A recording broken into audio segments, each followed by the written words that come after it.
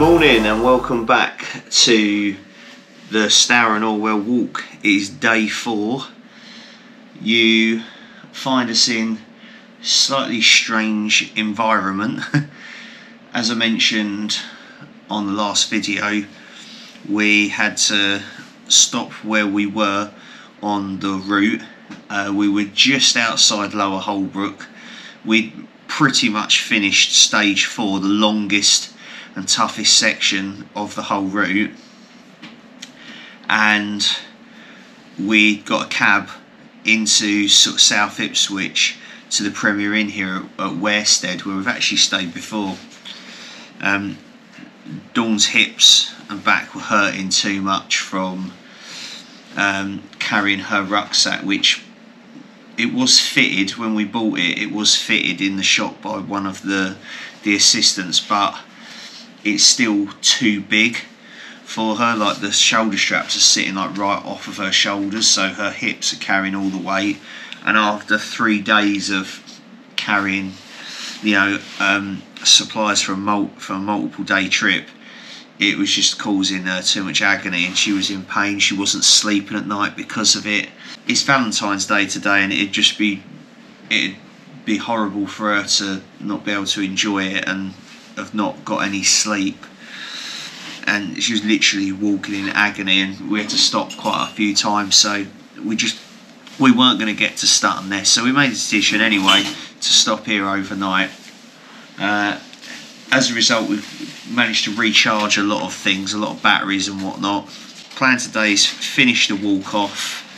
You know, I think Dawn can bear another 7 miles with the rucksack. She's had a good night's sleep in a comfy bed, you know, a hot bath and some decent food, so we're feeling a lot better. And she's going to take painkillers. So we're going to head down for breakfast now. I can't wait. Do love a Premier Inn breakfast. And then we're going to sign out, get a cab to Lower Holbrook where we finished, and continue on. Okay, so we've just got a cab from the Premier Inn at Warestead, and we're now here at a little car park at Lower Holbrook. So we're just heading out to Alton Wharf, I believe it's called, where we can pick up the Stour and Orwell walk for the final stage, stage 5, Lower Holbrook to Cattawade, 7 miles. Join us for the final section of Stour and Orwell. Enough talking, let's get walking.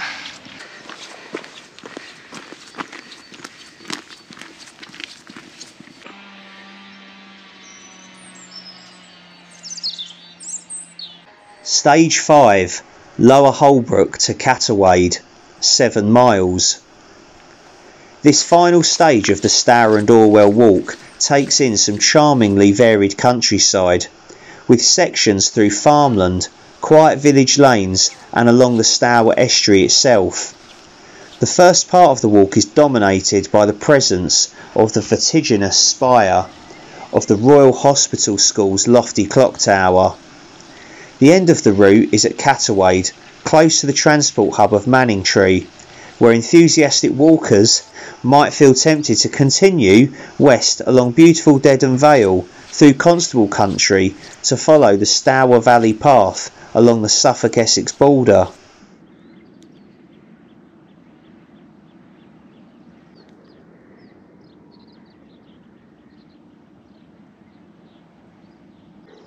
The Royal Hospital School at Holbrook is the largest boarding school in East Anglia, and its 60-metre or 200-foot high clock tower is a beacon for miles around the southern Shotley Peninsula.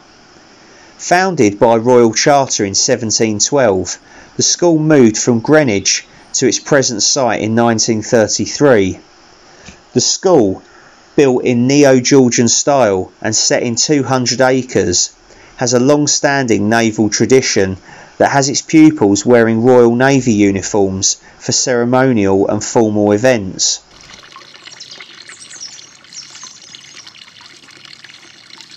So at this point of the Stour and Orwell route, it actually passes through someone's garden. It is a permissive footpath, you can walk through here, and it's right next to the Royal Hospital School building with the huge clock tower. Now here's a little quiz for all of yous. There was a famous TV celebrity that lived in this house here, whose garden we passed through. I don't know if they still live here, I don't think they do. Get in the comments if you know.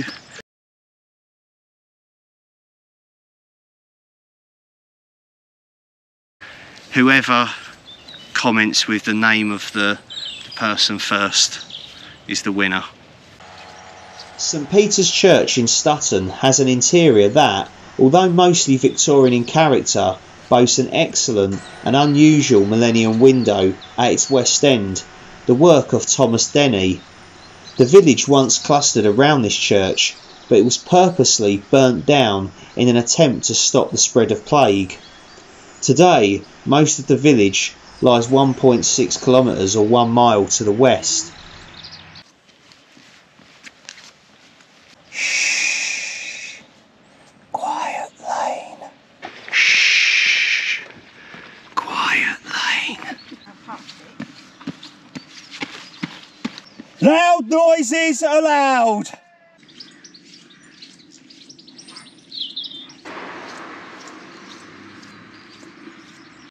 Pargeting, sometimes pargeting, is a type of decorative wall plastering that is quite commonly seen in 16th and 17th century buildings in parts of Suffolk.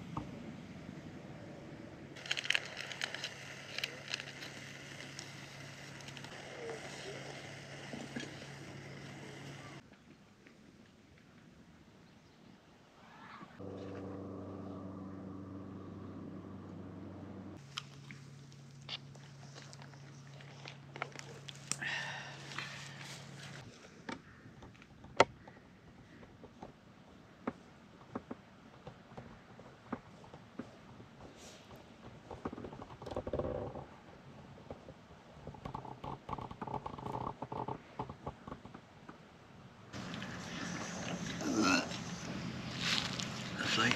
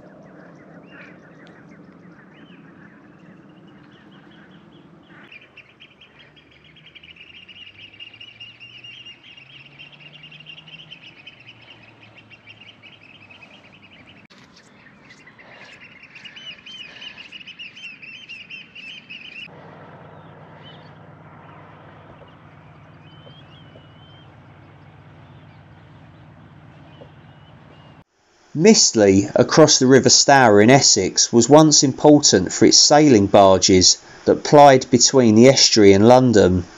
The arrival of so much grain from the Suffolk hinterland made this an important centre for barley malting for beer production.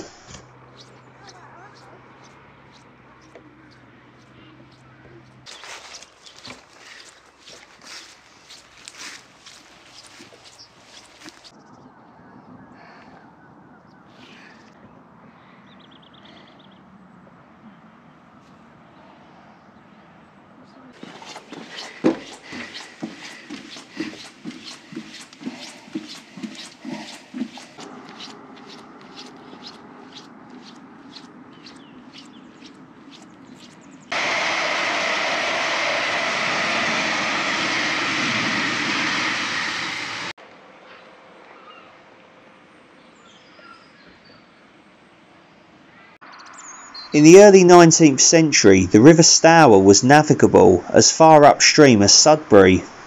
Horse-drawn barges would bring bricks and grain to the estuary, where their goods would be offloaded onto London barges at Mistley Quay.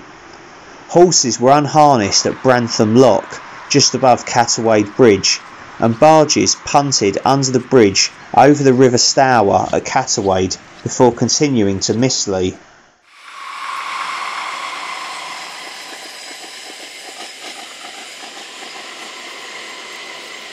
This, I believe, is Cattawade picnic area, right on the Suffolk-Essex border, and this is the end, the finish point of the Stour and Orwell walk.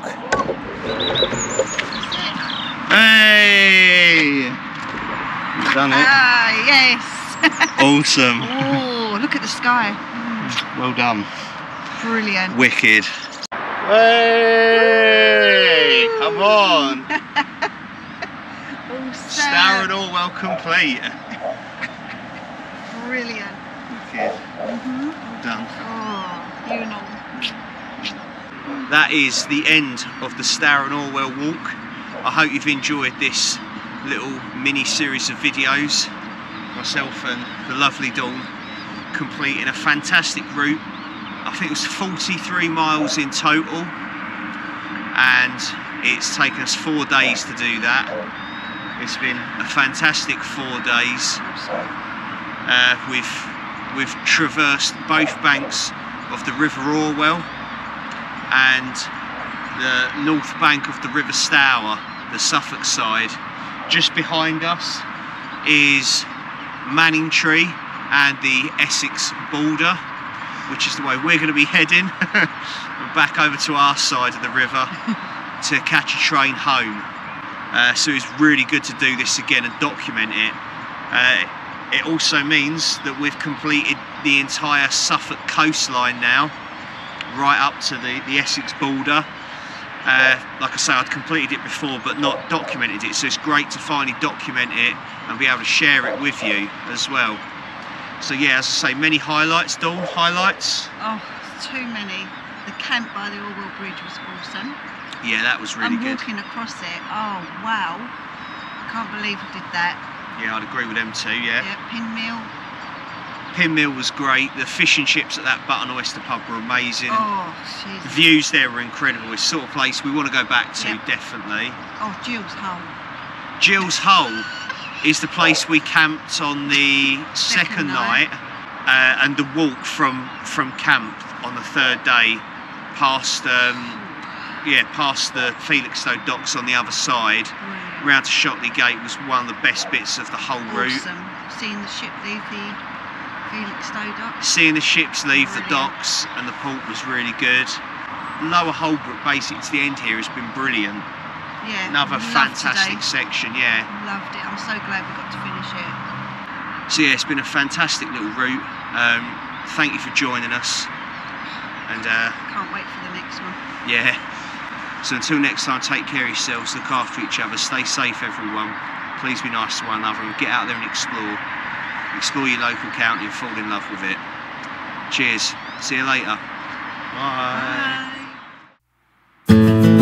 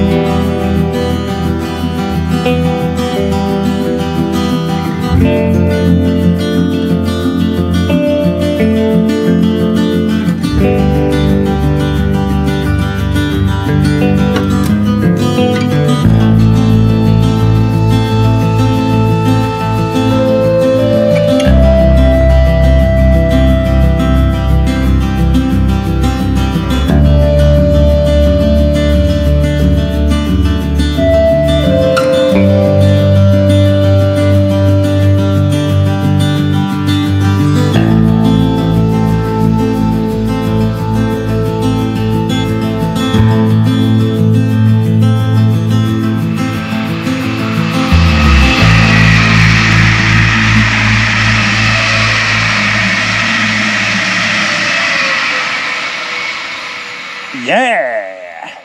Train wankers!